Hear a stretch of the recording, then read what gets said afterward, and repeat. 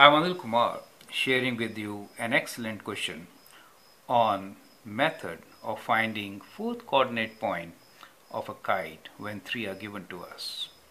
Let me first thank Mr. Javed for such a request. In this example, I have taken up coordinates which are kind of general with simple calculation values, so it will explain the concept, and I hope it'll be easier for you to apply the same to similar questions. The question here is, the points A minus 2 minus 4, B 3 minus 1, and C 4, 2 are three vertices of a kite A, B, C, D.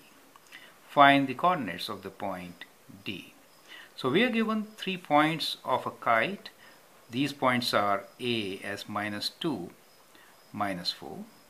Point B is given to us as 3, minus 1. And point C is given to us as 4, 2.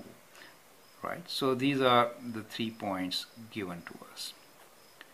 Now whenever you have a question related to kite, the major property of kite which we are going to explore is that diagonals are perpendicular, right? So that is important to understand, right? Diagonals are perpendicular. Now, to get one of the diagonals, what we do is we look into the y values and select 2 points where the y values are in the extreme, right? So A and C is a good combination. Do you see that? The y value is minus 4, so that will be the lowest point in our graph, and 2 the highest point on the graph. So let me relatively plot these points and then we'll work on this. So A is minus 2, minus 4. Let us say somewhere here is A. C is 4, 2, right? So it is 4 is on the right side and 2 is above, right? So somewhere like this. So they are kind of diagonally placed. So what I will do here is kind of sketch a diagonal here, right? I'm not using a graph paper. Solving such questions on graph paper is a good idea, and it actually gives you the fourth point directly. I'm purposely not using a graph paper since we want to understand the concept, right? Okay. So point A is the lowest most point, which is minus 2, minus 4, and C for us is 4, 2. We are given point B also. Let us say the position of point B is, which is 3, minus 1. So minus 1, this is 2, so maybe kind of here, right? So 3 minus 1, so it is on the left side, right? So it is kind of this side. It should have, I should have taken more slope. Anyway, so it is 3 minus 1. Let's say this is our third point C, right? So let me say C for us, in this case, it's B, sorry. Let me write this. B is 3 minus 1, right? So we'll write B as 3 minus 1. As you know, the diagonals should be at right angles. So therefore, what we can do is we can construct a line which is perpendicular to the diagonal AC, right? So that should give us the point D, whose coordinates are not known to us, that is D. But what is known is that this is at right angles, and the distance D to the center, let me call that as O, right? D to O and O to B are exactly same, right? So that is what is given to us. Let the point D be x, y. Okay. So the kite for us will be somehow, will look like this. Right, let me just join. Right. I wish I could have made it wider. Anyway, so that is how it is. So let's go through the steps of finding the coordinates of point D. We'll begin by finding slope of line AC. So let us say MAC is the slope of AC. Formula is y2 minus y1 over x2 minus x1. Y values are 2 and minus 4. So we can say 2 minus 4 divided by difference in x values 4 minus 2, and that gives us slope of minus becomes plus, so it is 6 in the numerator, and here 4 plus 2 is also 6, so slope in this case is 1. That is the slope of line AC. Now what should be the slope of line DB? Now DB is perpendicular to AC, therefore it should be negative reciprocal, it should be minus 1. So when you multiply these two slopes, since they are perpendicular, you should get minus 1, right? So this is because we know that DB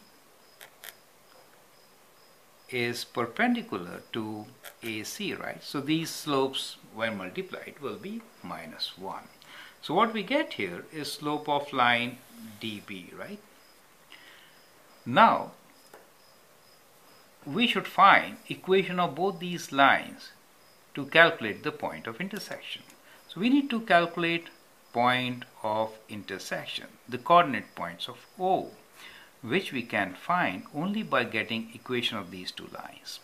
So let's write down equation of the line AC. We are going to use y equals to mx plus b slope-intercept form to find this equation. Here slope of AC is 1, so the line could be y equals to m is 1, so we can write this as x plus b. To find b we'll use 4, 2, right? So we can use 4 and 2 coordinate points. 4 is the x value, 2 is y value, so it is 2 equals to 4 plus b, or bringing 4 to this side we get 2 minus 4 equals to b, and that is indeed minus 2. So we get equation of line AC as y equals to x minus 2, right? Let us call this equation as equation 1. Now let us find the equation of the line DB. Since we know that the slope is minus 1, let me write this as y equals to minus x plus b, right? We have used the same formula. To find the coordinates of b, we'll substitute coordinates of point B, which is 3 minus 1, right? So we'll use 3 minus 1. The coordinates of point B, which is known to us. 3 is the x value, y value is minus 1. So minus 1 equals to minus, and then 3 for x, plus b, or b is equals to minus 1 plus 3, and that is equal to 2. So now we can write down the second equation, y equals to minus x plus 2. So we have equations of both the lines. From these equations, equation 1 and 2, we can find point of intersection, right? So let's find the point of intersection now. Okay, I like to use only half a page, so let's make different columns in book. To find point of intersection, let us add equation 1 and equation 2. So if you add them, x and minus x becomes 0. We get 2y. So we get 2y equals to minus 2 plus 2, which is also 0. And that gives us y equals to 0. So we get y coordinate points as 0. Now since y is 0, we can substitute it in equation 1 and get the value of x. So we get 0 equals to x minus 2, and that gives us x is equals to 2. So we got point of intersection, which is point O. Coordinates of point O are x value is 2, y value is 0. Do you get it? So now we know the midpoint.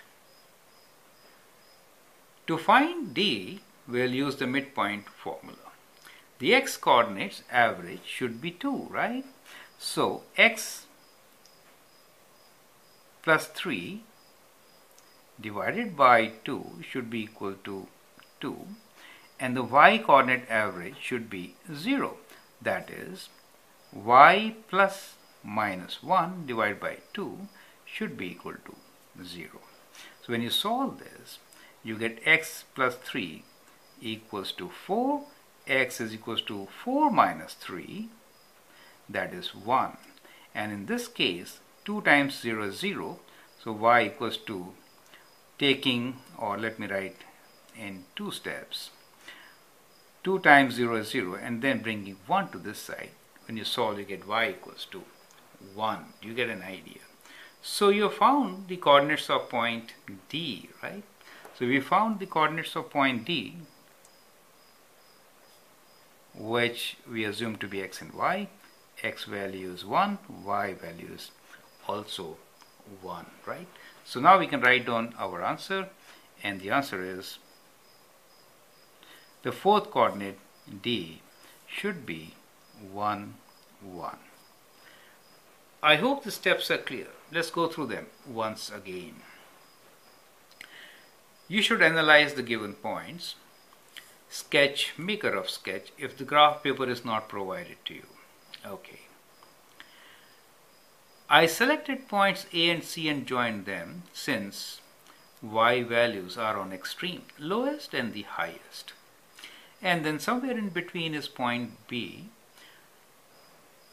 The diagonal joining AC has to be perpendicular to DB, and D will be same distance away from the point of intersection of these diagonals as B.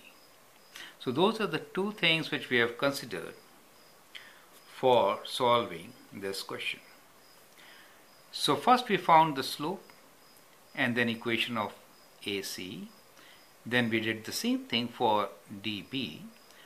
Slope of DB, since it is perpendicular, will be negative reciprocal of AC.